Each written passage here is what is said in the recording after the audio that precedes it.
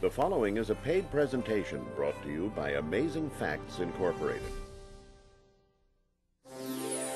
Coming up next on Amazing Facts Presents, the secret key to unlocking the mysteries of Daniel and Revelation and the prophetic books of Scripture are the stories in the Bible.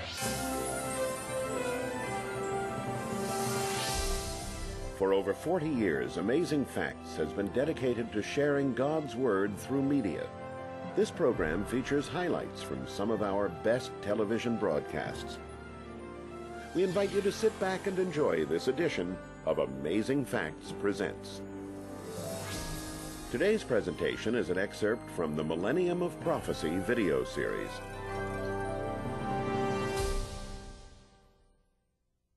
The theme of our study tonight is the millennial man. A very bright king by the name of Nebuchadnezzar had a dream. And in that dream he saw this majestic, colossal image. And that image outlined the history of the world from Nebuchadnezzar's day to the end of the world. And that's why it's important for us to study this prophecy. Nebuchadnezzar was a general who had managed to conquer the then civilized world. Babylon at its zenith had 2 of the 7 wonders of the world within its walls. The walls of Babylon were one of the 7 wonders of the ancient world, and so also you've heard about the hanging gardens of Babylon that Nebuchadnezzar built for his wife Semiramis, where he had beautiful trees imported from all over the world. He went to sleep and he had this dream. Evidently he had a good heart. And God spoke to him with this vivid 3-dimensional vision that outlined the history of the world. And in Nebuchadnezzar's dream is a picture of what we can expect in the future. Now, before we go to the study, we're going to get a little overview of what that vision was. You can find it in your Bible in Daniel chapter 2, verse 31, and take note of the animation that you're going to see on the screen. It says, "Thou, O king, saw, and behold, a great image.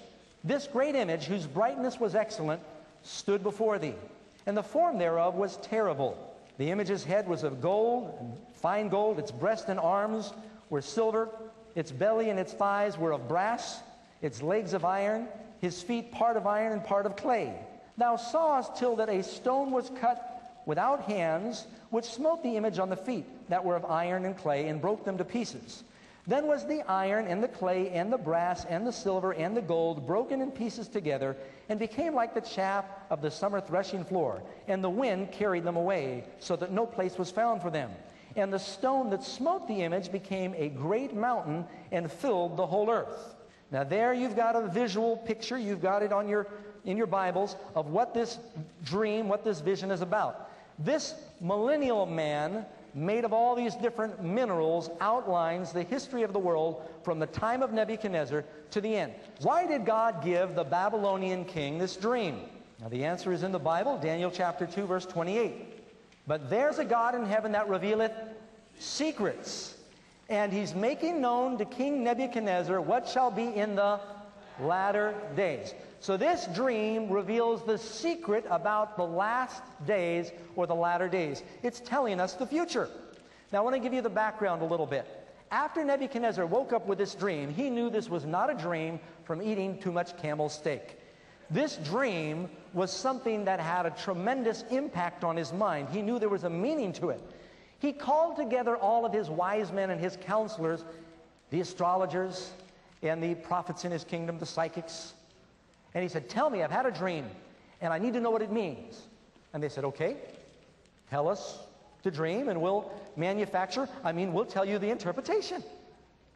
Well, these so-called wise men were on the king's payroll, and they had a habit of conjuring up fanciful prophecies that were usually very flattering for the king to help him get promotions and pay raises.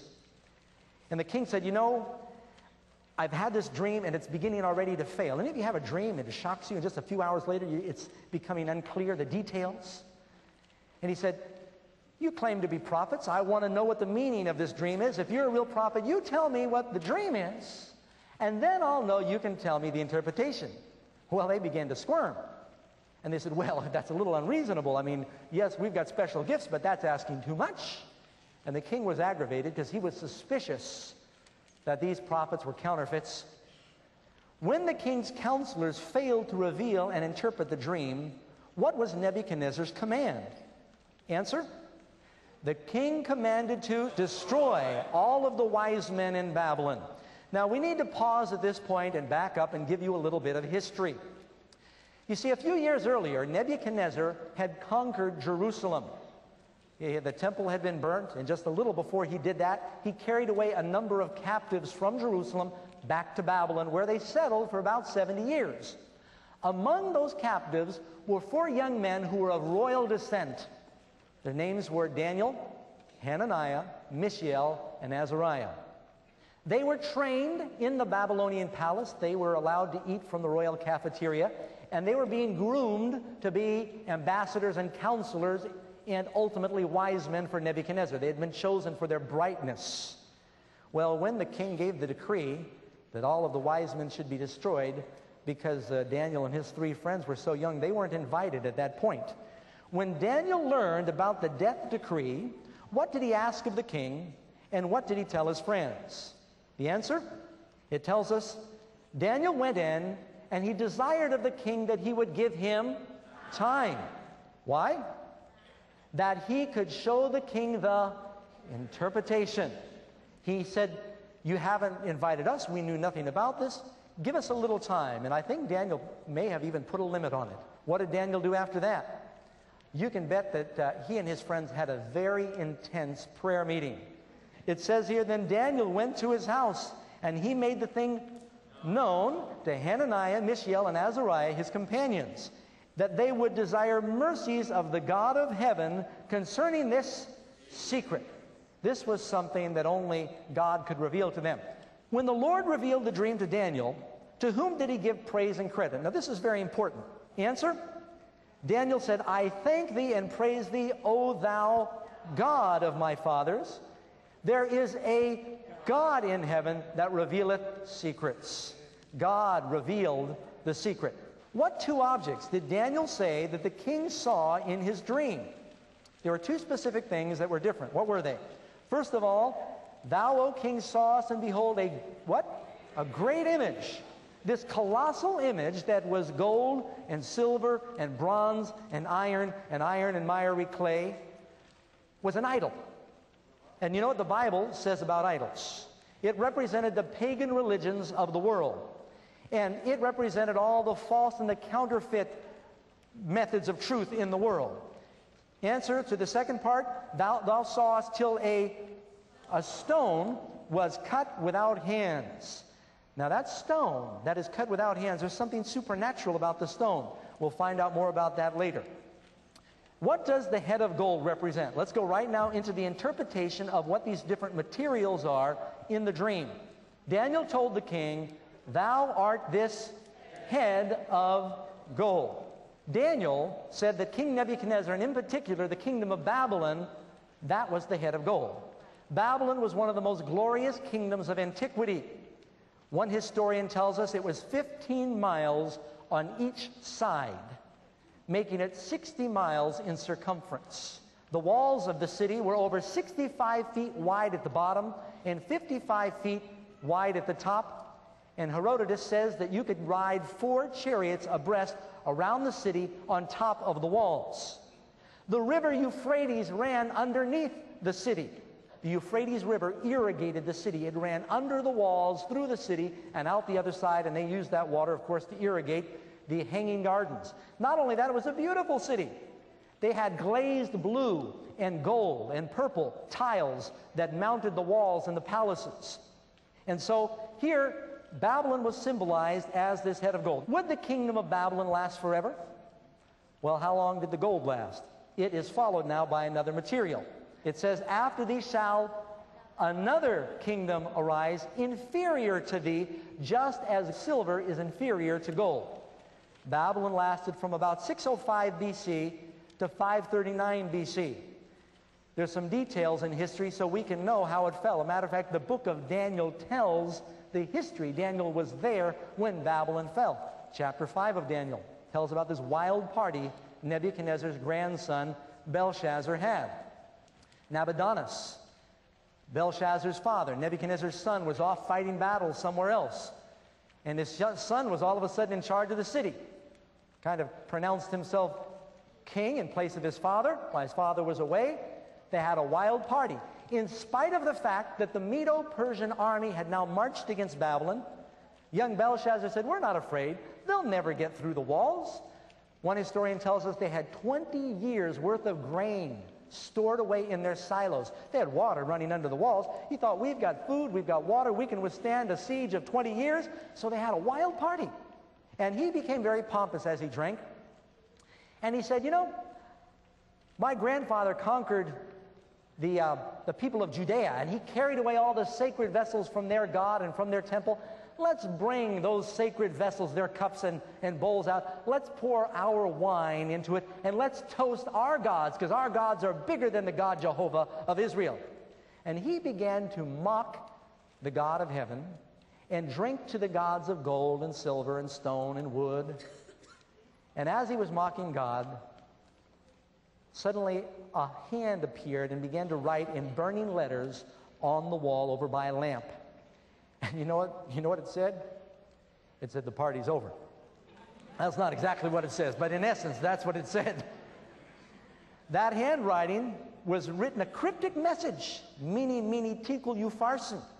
And again, now young Belshazzar, he calls for all of the wise men and the psychics to come, and he dials the hotline. He says, what does this mean? These flaming letters are up there on the wall, and his knees were shaking together, the Bible tells us. And they said, we don't know what it means. And he proclaimed that he would give great rewards to anybody who could tell him what it means. He'd make him third ruler in the kingdom. Finally, Daniel is brought in. Now Daniel's an old man. 70 years have gone by. And Daniel says, I'll tell you what the writing is, but you can keep your rewards because I know what it says, and you will not be in a position to reward anybody. And Daniel gave the translation for these words that were on the wall. You can find it in Daniel 5, verse 25 through 28. Meaning is the first statement. Then, and the meaning of that is, then meaning, tekel, thou art weighed in the balances and found wanting. And then the last part is Perez, thy kingdom is divided and given to the Medes and the Persians.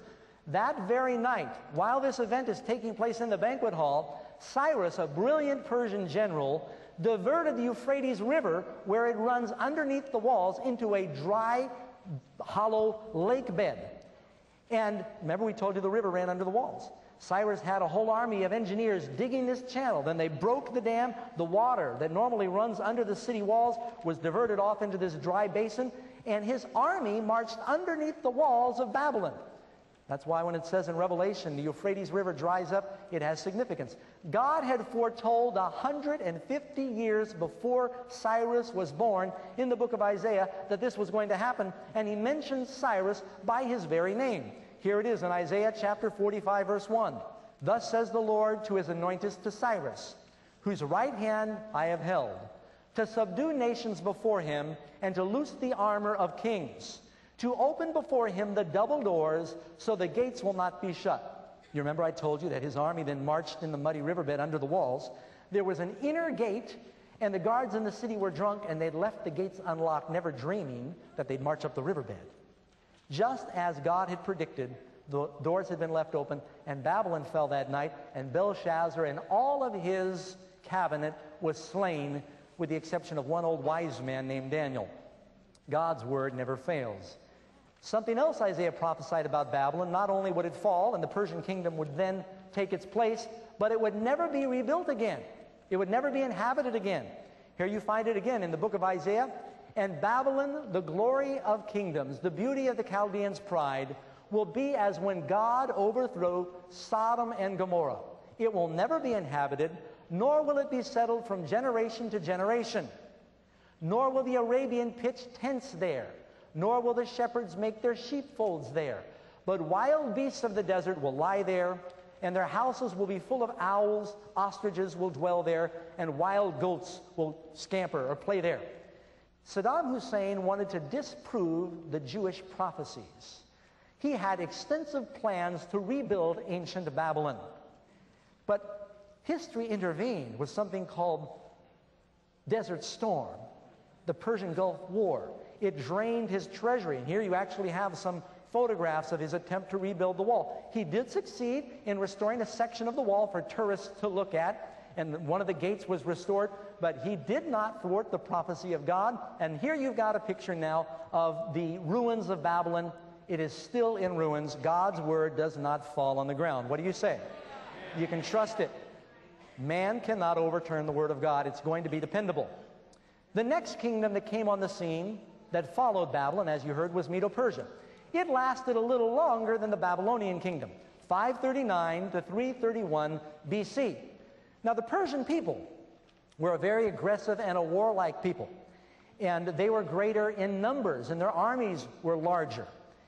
Silver was their medium of exchange, and they did extensive building, but they never reached the same glory as ancient Babylon. Here are some of the ruins of Persepolis, and they had a lot of very beautiful, ornate buildings. This was a palace that Alexander the Great burnt to the ground because his soldiers got drunk one night, and it was considered to be one of the wonders of the world. Silver was their currency. Isn't that interesting? Matter of fact, there at Persepolis, they unearthed a silver goose. Silver was their medium of exchange, but as I've already hinted, that kingdom would not last forever. It was then replaced by another. What metal would represent the kingdom that followed Medo-Persia? Answer: another third kingdom of brass shall bear rule over all the earth. This bronze kingdom, of course, represented Alexander the Great, and who was he the king of? So it was Macedonia, but we commonly call it the king of Greece. One historian wrote, "I'm persuaded that there was no nation, city, nor people then being whither his name did not reach. There seems to me to have been some divine hand presiding over his birth and actions." This is a historian saying some divine hand seemed to be presiding over his birth and his actions. Greece went from 331 BC to about 168 BC. What metal represents the fourth kingdom? Daniel chapter 2, verse 40. The fourth kingdom shall be as strong as iron. Now, what do you think that fourth kingdom was? That was as strong as iron. The kingdom of Rome. Daniel 2:40 tells us, "Inasmuch as iron breaks in pieces and shatters everything, like iron that crushes, that kingdom will break in pieces and crush all others." Iron was considered so much more desirable, and Rome was able to conquer the world by virtue of their iron weapons. Edward Gibbon, the famous historian, said, "The images of gold and silver or brass that might serve to represent the nations and their kings, they were successively broken by the iron monarchy of Rome." Even the historians refer to Rome as the Iron Empire that spread its roads and its tentacles into northern Africa, Spain, England, and they continue to expand. Notice each kingdom is lasting longer than the one before, but did not have the same luster and glory as the one before. Rome went from 168 BC, where they defeated Alexander the Great at the Battle of Pydna, or the Greeks, to the mid-4th century AD. The reason we can't give you a precise date there is because Rome did not fall in a day. It wasn't built in a day, and it didn't fall in a day. Rome sort of disintegrated slowly from within. What would happen after the fall of the Roman Empire? Answer: the kingdom shall be divided as the toes and the feet were part of iron and part of clay. It's a divided kingdom. It's united, but it's not welded together again. So the kingdom shall be partly strong and partly broken. Now, what came out of the fall of the Roman Empire? Well, gradually, because of their decadence, they began to lose control. Pretty soon, the empire was invaded on all its different fronts. It began to divide from within through all these coups and this activity. The barbarians and the Huns began to attack from the north, and the German tribes, they were attacked by sea. And little by little, Rome's power was eroded until in the place of the Roman Empire, covering basically the same geography, there was now what we think of as the modern nations of Europe. How many toes did this beast have, or this image have? This colossal image had 10 toes, and it was divided into 10 kingdoms. Here are the ancient names of those 10 divisions. Would these 10 kingdoms ever succeed in uniting? No, they would try, but they wouldn't succeed. It says, "They will mingle themselves with the seed of men." They tried to do it through intermarriage, but they will not cleave one to another, even as iron is not mixed with miry clay. Several attempts were made to reunite and to forge together that ancient luster that Rome enjoyed. Rome sort of was the pinnacle of world empires when it comes to its expanse. Charlemagne tried, and he was able to gain a great deal of power and prestige, but he could not regain the former glory. Louis XIV also tried. Napoleon probably came as close as anybody. A little general, a little corporal. The deliverance, one historian writes, the deliverance of Europe from the dominion of Napoleon was affected neither by Russia, nor by Germany, nor by England, but by the hand of God. He came so close, and then there at Waterloo, he gave some orders that were misunderstood, and cannons were misplaced, and everything fell apart, and they got stuck in the mud, and you could see the hand of God say, no, they will not cleave one to another.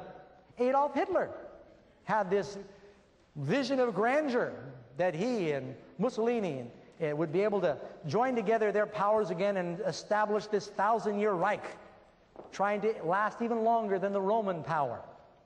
God said they will not cleave one to another. Now, you might be wondering, doesn't the book of Revelation say that there's going to be a one-world government? No. Revelation chapter 13 says that this beast power compels the whole world to worship. That's not government, that's religion. There is going to be an attempt for one world religion before the end comes, but there never is going to be a one world government. Who will set up the final kingdom? And in the days of these kings shall the God of heaven set up a kingdom which shall never be destroyed. There is a kingdom coming that will last forever. Now I want you to notice something, friends. We are living at the very end of time. We're living down in what you would call the toes. We're in the toenails of this great image in the scope of history. Everything has happened right on target as God foretold it would. I want you to notice, what are the feet made out of? It says the feet are made out of iron mixed with miry clay. Have you ever thought about what our world is made out of today? Our world is made out of, the number one building material is concrete. You ever watch people work with concrete? First they take the iron and they put it in the forms. Then they pour in the mush, the concrete. What do you think that would have looked like to an ancient prophet who didn't have a word for concrete? It would have looked very much like miry, which is mushy clay. Iron mixed with mushy clay. New York City is called the city of iron and concrete. We are living in the civilization of concrete, which is iron mixed with miry clay. We are living now in the last days. What does the stone do to the other world kingdoms? Answer, the stone was cut without hands. Incidentally, pardon me, I want to stop. There's only one other time in the Bible when a stone was cut without human hands. The Bible tells us that God hewed 2 tables of stones from a mountain. Okay? So this is supernatural. This is good. The idol was bad. The stone wins in the end. The rock is Jesus. He's called the Rock of Ages. The stone was cut without hands, which smote the image upon its feet that were of iron and clay, and broke them into pieces. And then it goes on to tell us, and the stone that smote the image became a great mountain. And as you study prophecies, you'll understand a mountain is a kingdom. It grows into a great mountain and fills the whole earth. The Jews are praying for the coming kingdom. Protestants and Catholics pray, thy kingdom come. The earthly kingdoms rise and fall, and there's a lot of instability in the world governments. But there is another kingdom coming that's going to last a long time. This colossal image outlines the history of the worlds: the gold, the silver, the bronze, the iron. Let's review quickly. The gold is what kingdom? Babylon. The silver, what kingdom? Medo-Persia. The bronze is what kingdom? Greece. Iron is the kingdom of the iron monarchy of Rome. Then the iron and clay are the 10 divisions of what we would think of modern Europe now, and they reach from about 476 till when? Till God sets up his kingdom. After hearing Daniel's clear interpretation of the dream, what did Nebuchadnezzar say about the Lord? The king answered Daniel and said, of a truth, it is that your God is a God of gods and a Lord of kings and a revealer of secrets. He said, the dream is certain and the interpretation is sure. You know what Nebuchadnezzar said is still true today. Nothing has failed. The words of God have not fallen void to the ground.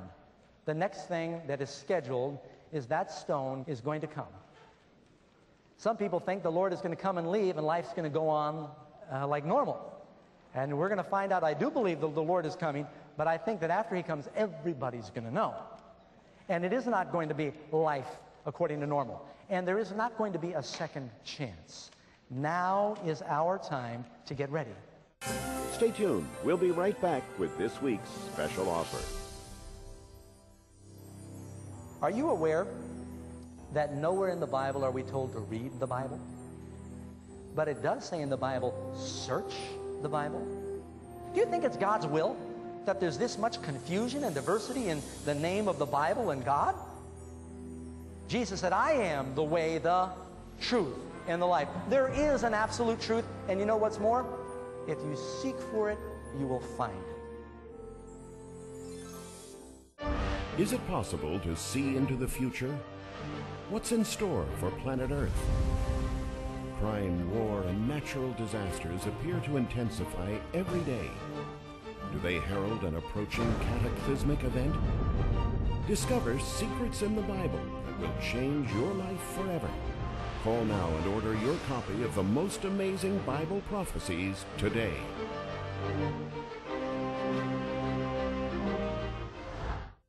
If you've missed any of our Amazing Facts programs, visit our website at amazingfacts.org. There you'll find an archive of all our television and radio programs, including Amazing Facts Presents. One location, so many possibilities. amazingfacts.org.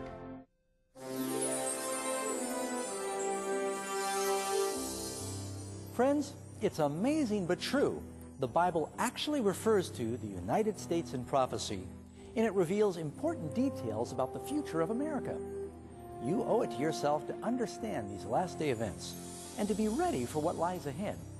We'd like to help you understand the subject by sharing a free gift with you today. It's this study guide entitled The USA in Bible Prophecy. It'll help you dig even deeper into this exciting topic. Just call the toll-free number on your screen and ask for offer number 181. If you prefer, you can simply write us at Amazing Facts, offer number 181, P.O. Box 1058, Roseville, California, 95678. Well, that's all the time we have today for this edition of Amazing Facts Presents. Until we meet again, remember the encouraging promise of Jesus. If you continue in my word, then you are my disciples indeed, and you shall know the truth, and the truth shall make you free. This is your opportunity to take advantage of this week's special offer. Just call the toll-free number on your screen and be sure to note the offer number when you make your request. You may also visit our website at amazingfacts.org. Thank you for watching Amazing Facts Presents.